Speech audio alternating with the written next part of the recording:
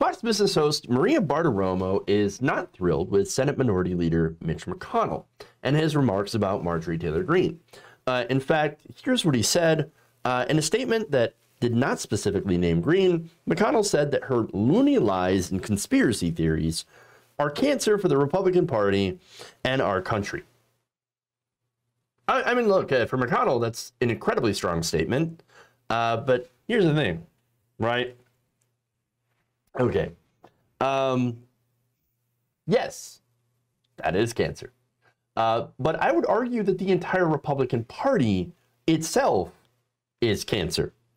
That is, of course, destroying the country, or at least, you know, getting people killed, and also keeping people from actually getting better wages and healthcare. And don't get me wrong, corporate Democrats are also standing in the way of getting, you know, universal healthcare. But like, come on, it's kind of true. It's true what he said. But anyway, he continues by saying, somebody who suggested that perhaps no airplane hit the Pentagon on 9/11, so 9/11 truther, that horrifying school shootings were pre-staged, and the Clintons crashed JFK Jr.'s airplane is not living in reality. Again, so I hate this story because Mitch McConnell actually makes good points. And he's right.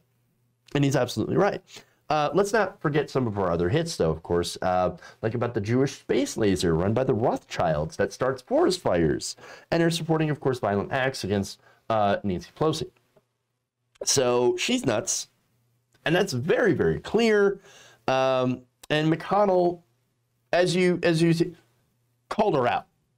So now Maria Bartiromo is one of the biggest boosters of, you know, election conspiracy lies and conspiracy theories. And so, I don't know, I guess she felt maybe a little bit called out by that. And she was not happy. In fact, she had a guest on, and here's what they said. Here's what that conversation. Well, there's a lot of one-sidedness. Senate Minority Leader Mitch McConnell is slamming your colleague, freshman Congresswoman Marjorie Taylor Greene. The Congresswoman responded on Twitter saying this: the real cancer for the Republican Party is weak Republicans who only know how to lose gracefully. Congresswoman, there is a push to have her removed from committee assignments now. What can you tell us about what's going on within the GOP here? Well, I can say, you know, we have got to rebuild the Republican Party after the events of January 6th. I've been a really strong voice on this. We don't have room for QAnon conspiracy theorists. We don't have room to put ourselves in another constitutional crisis again. But there are crazies on both sides of the aisle. We've seen that. You know, it's not just Republicans that have our own issues. Democrats have them, too. We've seen Maxine Waters tell folks to go and threaten and harm members of the Trump administration, right? We've seen crazies on both sides of the aisle. We do have to, I think, address some of these issues. But, you know, some of these things, and I'm learning about them today and this week, too, were said before she was elected, and Georgia voters still elected her. Just a few years ago, we saw another Democrat from Georgia, Cynthia McKinney, assault a Capitol Hill police officer, and nothing was done after that either. So, well, you make a good point, because Marjorie Taylor Greene is an elected official. She was elected by her constituents. And we know what Maxine Waters said back in 2020. Maxine Waters went in front of a podium and said, if you're in the movies, if you're in a restaurant, if you're at the gas station and you see Trump officials, get in their face. Tell them to get out, that they're not wanted here. Maxine Waters said all of that. Get in their face was her comments. Where was Mitch McConnell then? Was she did Mitch McConnell call her a cancer to the Republic? And then same thing with Democrats. They didn't hold their own accountable as well. I mean, there has been rhetoric on both sides of the aisle. It's been deeply troubling. This is one of the reasons we are where we are today. Both sides, everybody. It's both sides. Look at us on Fox News saying both sides. Just all the time, the whole segment. That's all that was said. I mean, we kind of got a little bit of a problem, but both sides. Yes, I realize that Marjorie Taylor Greene is an insane conspiracy theorist who, you know, who liked to comment about somebody putting a bullet in Nancy Pelosi's skull. What are you talking about? Both sides. Nancy, Maxine Waters once told somebody to get in a Trump official's face while they're eating dinner. Can you imagine? It's the same. It's 100% the same. I don't see a difference between either of these two things. That's a fucking idiot. And that's what it is. Are you serious? The whataboutism here and the equivocation is sad and pathetic. You really want to compare somebody who spread dangerous conspiracies like Pizzagate and the news one. You ever heard of Frazzle Drip? Frazzle Drip, which says at some point, and I can't even give you the entire details for this, right? It basically alleges that at some point Hillary Clinton was filmed wearing a girl's face that she had cut off. Like, this is like Silence of the Lambs, okay? In order to scare her so that she could later drink her blood. This is ridiculous. This is insane. This gets people hurt. This gets people killed, okay? But again, saying Trump supporter, going to a Trump official and saying, we don't like what you're doing in this country during their fancy steak dinner. Well, that's somehow equivocating or equivalent to, oh, did you know that Hillary Clinton's deep state and eat babies? And maybe somebody should stop her with Second Amendment solutions? Are you making that? Are you making that comparison? Why would you make that comparison? That's dumb. Look, I'm not even, my politics are to the left of Maxine Waters. I have my own issues with, disagreeing with some of what she says. And I would be one to say, to ask her tough questions and to give her pushback, okay? But like, trying to equivocate with her with Marjorie Taylor Greene and some of the stuff that she's espoused, it's insane. Come on. And here's the thing, right? The both sides here. I mean, let's look at both sides, okay? So again, the both sides that we could, the closest thing that we can draw a comparison to is the January 6th Capitol riots, insurrection versus BLM protests. Now you hear conservatives saying all the time, BLM, BLM, BLM, what about BLM? They burned down entire cities. Did they really? It was like maybe a couple of buildings and a car, smashed some windows. That sucks. I disavow all that. I'm not in favor of that.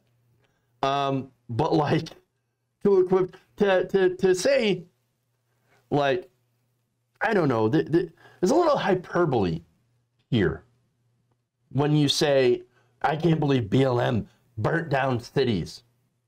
What city is burnt down? Show me in the map what city is burnt down. Oh, you can't, because it didn't happen. It didn't happen. In fact, in reality, BLM has had protests all around the world. Okay, demonstrations. Millions and millions of people are involved, right?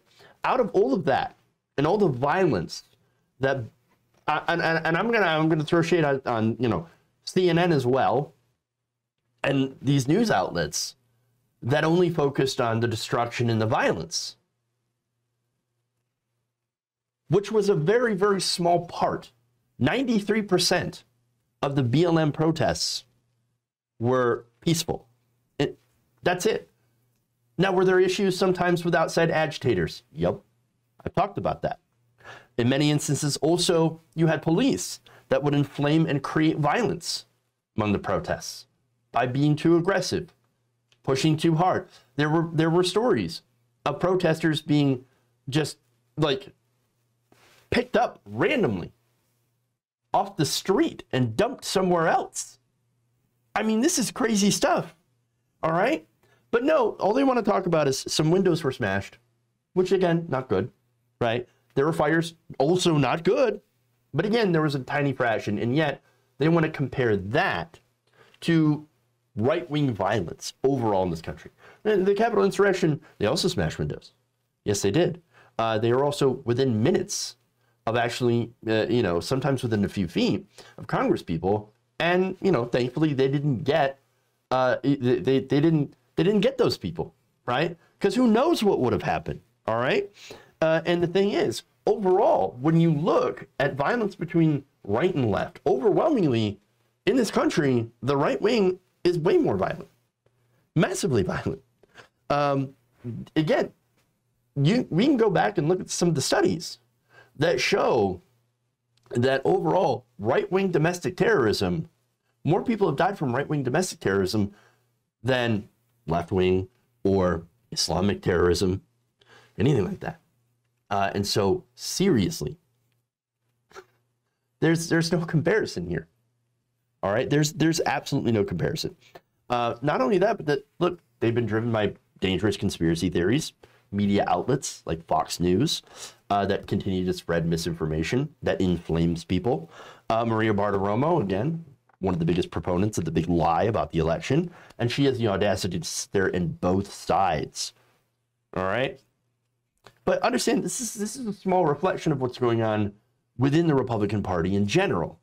Okay, because here's the thing: Mitch McConnell and the Republican establishment, they're not profiting off Trump anymore. It's not profitable to back Trump, right? And Trumpism. It's not a political winner because it inflames the other side and it gets more people from the other side to turn out, right? So Mitch McConnell, since it's a loser now, well, he wants nothing to do with it. And Marjorie Taylor Greene is an example of Trumpism to the extreme. And you know what? That is not the fringe of the Republican Party. It's not anymore. It is the Republican Party. That's who they are. As much as Mitch McConnell is trying to distance himself and his party from it, it is who they are at their core. And so Mitch McConnell's going to have a really difficult time doing this. So understand, too, that Mitch McConnell's only aspiration in this life is to stay in power and to funnel money to himself and his donors. That's what the political arm of the Republican Party is all about. It exists as a money funneling scheme to the wealthiest Americans. That's all they do. But in order to keep their coalition of people who are, unfortunately, a lot of their base tends to be reactionaries or racists or xenophobes, and people driven by wedge issues, too. For example, these wedge issues are generally guns, abortion, religion, and, of course, conspiracy theories. All right? And so he's got to keep those people together. And so doing those dog whistles to a certain point is acceptable within the party. But now it's gotten to a point where it's put him and his life and his, colleagues' lives possibly in danger. And it's at this moment where he says, oh boy, that's too much for me. All I want to do is get rich. And all I want to do is keep myself into power. This is not what I signed up for with Trumpism. And so he's got to go out and he's got to chastise the crazies. And that's who they're electing into office. Bartiromo was absolutely right. She points out she was elected. She was elected. Yep, she was elected. So this is, and she got pretty large numbers in her district because she represents those people. And that's it. And so that's the situation in the Republican Party now. And it's not so much a split. It's just a reaffirmation of something that's already been there. The division between the voters of the Republican Party and the people at the top who only exist to fleece the other, the voters. So it is really interesting. If you enjoyed this video, please give us a like and share with your friends. You can subscribe and help out the channel by becoming a patron. It's patreon.com/Jeff Waldorf, or you can become a channel member as well by hitting the join button below.